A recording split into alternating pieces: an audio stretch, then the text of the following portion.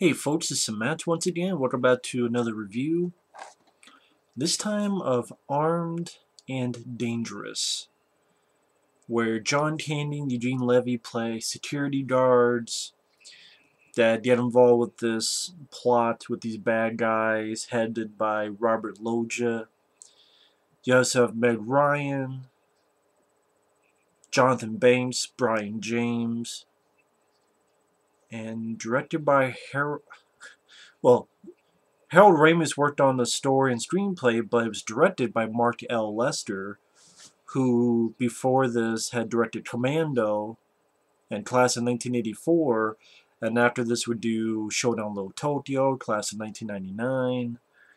And what's interesting about this film is originally it was going to be a film starring John Candy and Dan Aykroyd, and it was going to be directed by John Carpenter. John Carpenter himself. But then Dan Aykroyd and John Carpenter left the project. John Candy, he was sort of contractually obligated to do the film. They got Mark L. Lester, which I know the producer Brian Grazer, who's worked with Ron Howard a lot. There was one interview where he mentioned that was a mistake, that Mark L. Lester was the wrong director for the job.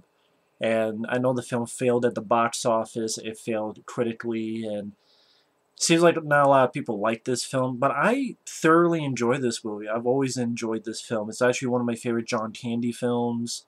It would definitely be in my top 5 favorite John Candy flicks, especially the ones that he starred in. Because it's hard because you got, I love Summer Rental, Stripes, which he is in, Planes, Trains, Automobiles, Uncle Buck is a fun one. Same with Great Outdoors, but this is up there. And it was cool seeing John Candy in an action comedy. And I thought Mark L. Lester did not, I thought he did a pretty decent job with it. Eugene Levy worked well with John Candy. I thought they had good chemistry. They've known each other for a while and worked on SCTV. They were in the film Going Berserk together, among other films. And they had a good rapport with each other. Nice to see a young Meg Ryan before she fucked herself up with whatever the hell plastic surgery, whatever the fuck she has nowadays. She looks, I hate to say it, she looks awful nowadays because what she did to her face. I'm like, you looked perfectly fine. You can grow, I don't care if you have wrinkles. They don't look better than fucking looking like a goddamn mannequin on acid. I'm sorry, women should not have to do that. That's just my opinion. You make yourselves look worse when you put that shit on your lips or your face, and no, you look worse, not better. Wrinkles are fine. Whatever when you grow old is fine. So, but yeah, Meg Ryan, I liked her as an actress. The action scenes, they're not going to rival Mark L. Lester's other films, whether it be Commando or Showdown Low Tokyo, but I thought they were alright considering you don't have Schwarzenegger, you don't have Dolph Lundgren and Brandon Lee, you got John Candy and Eugene Levy. But I thought for what they had to do, it worked fine. And some nice character actors and small supporting roles. Steve Railsback has a fun role at the end as this cowboy. I think he's known as the cowboy in the credits. It's like, climb on in here, Slim. It's been a hoot, Slim. That was a fun little character at the end of the film.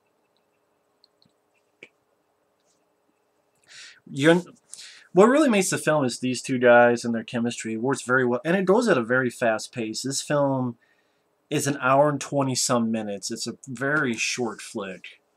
John Candy's a cop, and the first scene he's trying to get this cute little kitty out of the tree, but he gets scared to come down, so he gets stuck. So the firemen have to bring him down. And John Candy's like, will you hurry up? This kitten's scared. And you have a fun song, Armed and Dangerous. I think it's from this band called Atlantic Star, which I've never heard of before since this one. Armed and Dangerous. And like I said, it's a very short film. Without the end credits, it's probably an hour and 23 minutes. So it doesn't goes by a brisk pace, and like a lot of, maybe not by choice, but a lot of Mark L. Lester's films, Commando goes at a very fast pace. Shonan no Tokyo is a very short film. Granted, that's because Warner Bros. Took a lot of shit out, but maybe for the better. I'll still be curious to see those deleted scenes, but back to this one. Yeah, the DVD, you're not going to have any features, and I don't even know if Mark L. Lester would talk about it. I would ask Mark L. Lester about this, because I'm sure no one else would. It's kind of like when John Candy was in Brewster's Millions, and that was directed by Walter Hill.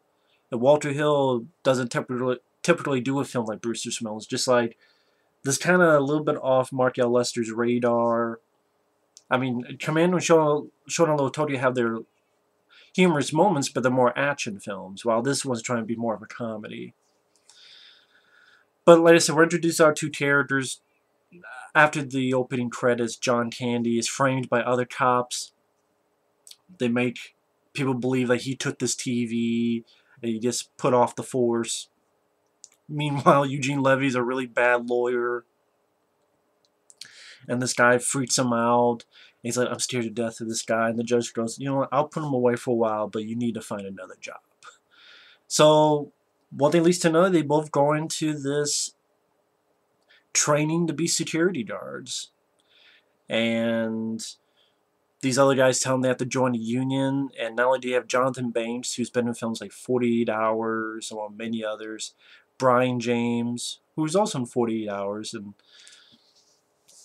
may rest in peace. Brian James been in a lot of stuff. The Horror Show, and Tango and Cash, and also Zeus, Tiny Lister Jr., who was in Friday and No Holds Barred with Hulk Hogan as Zeus.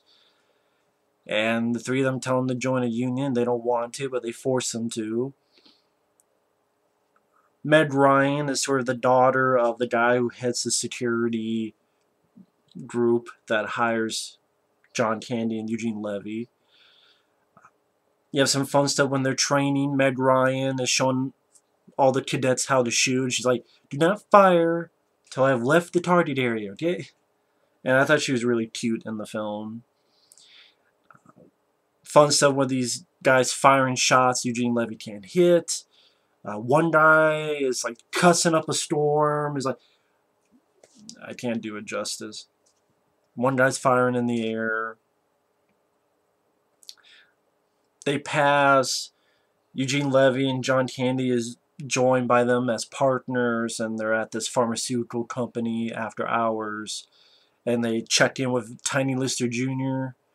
And it's fun, you know, seeing John Candy in this kind of role where he's the tough guy, usually playing it straight, and muff it off to someone like Tiny Lister Jr. John Candy going, duh, yeah, I think so. Being a smartass to Zeus. I'm like, holy shit, John Candy's got balls of steel. And yeah, some stuff happens. Bad guys try to take some stuff via ski mask, and Eugene Levy finds them and gets chased. John Candy arrives to help and goes, freeze! They turn around with these submachine guns, and John Candy goes, holy shit! Ducks away. Eugene Levy's chased by dogs, which Candy stops them. And I thought this was also pretty funny that he stops the dogs. John Candy like bites one right on the snout and like punches another dog. The idea is like John Candy, his character, he's not a buffoon. He's actually a pretty tough guy, but he still has a humor that works and fits well with the flick. And both these guys try to disseminate information what's going on. Because even after all that, they get fined $100. They get in trouble when they did everything they could. And they get put on garbage detail and then toxic waste detail, and like these other poor guys just lost his tooth today, and we've been here just for 3 weeks, and Eugene Levy gets scared and puts them do this when they're on the toxic waste. And they need to get some answers. They go to Tiny Lister Jr. They get chased around by this muscled woman in this fitness club, and they find Zeus, and they choke him. Candy chokes him out and makes Eugene Levy hold these weights, and he's barely holding them, and they're ready to smash Zeus's head in. They're able to get info. When they get the info, they run out, and John Candy even has to punch the muscled woman out. You did a fun scene with Tony Burton, may he rest in peace, who was in the Rocky films as Apollo's trainer, and then Rocky's trainer when you down to Rocky 4 and such, and Rocky Balboa.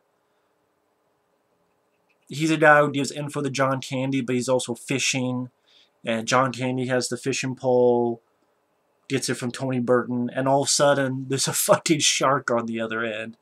He's like, "Get out of my way, there's a shark." And he's like pushing all the fishermen away. "Get out of the way, this thing's heavy." And he takes out his gun, just bam, bam, bam, bam, shoots the fucking shark.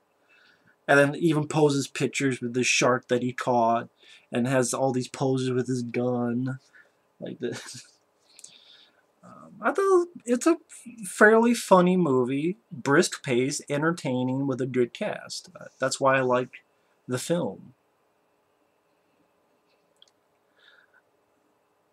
And it leads to John Candy, Eugene Levy taking these 2 other girls and going to Robert Loggia's party. And Robert Loggia's sort of a main bad guy. They try to get some info. The 2 of them hide in the steam room. James Tolkien, who was in the Back to the Future films as the principal. He was also in Masters of the Universe as a cop. He's got a bald head. Likes to call people a slacker in Back to the Future. He's in this as a guy who's worked with Robert Loggia, and he gets shot and killed. There's a little shootout, a little car chase, and pretty much these 2 guys are chased into an adult bookstore,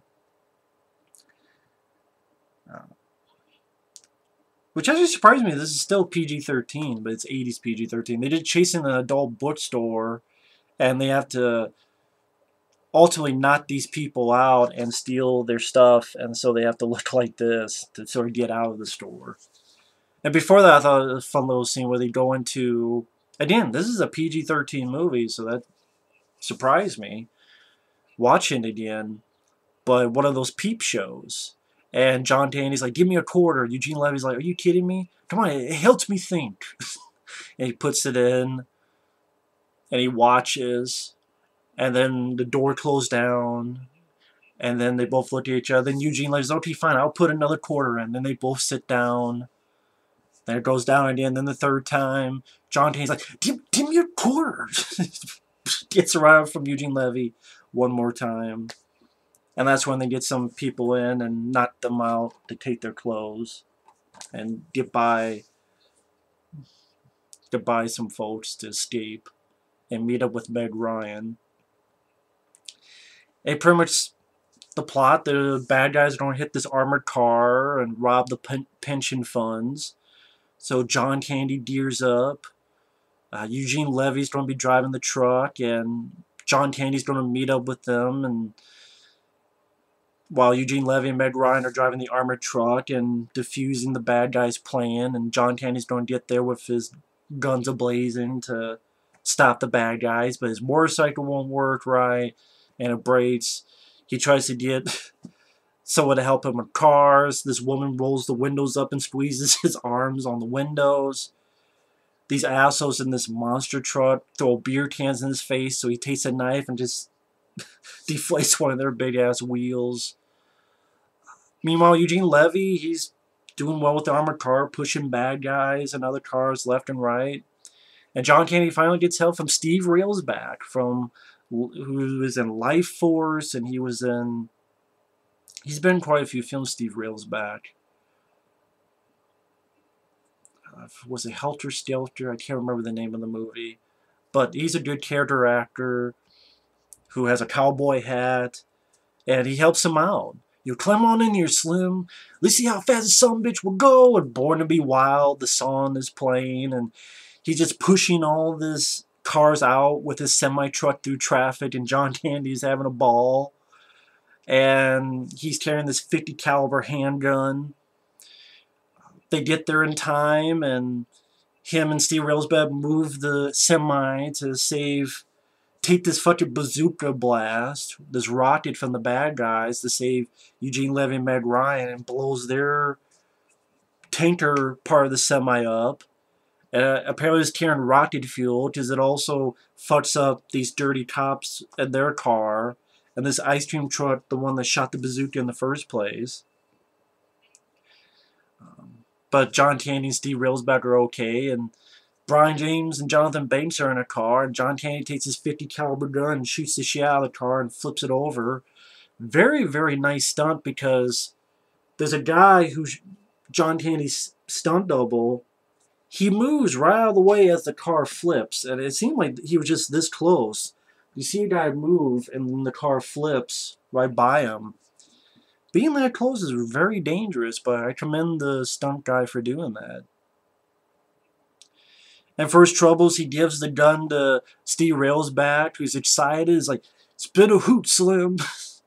I mean, this is a guy who's in the film for probably a minute or two, but he makes an impression, which is fun to see in movies like this. And Steve Railsback is one of them. And pretty much John Candy is back to, he's rehired as a cop, and he tells him, oh yeah, he wants to be a cop too. And Eugene Levy's like, no.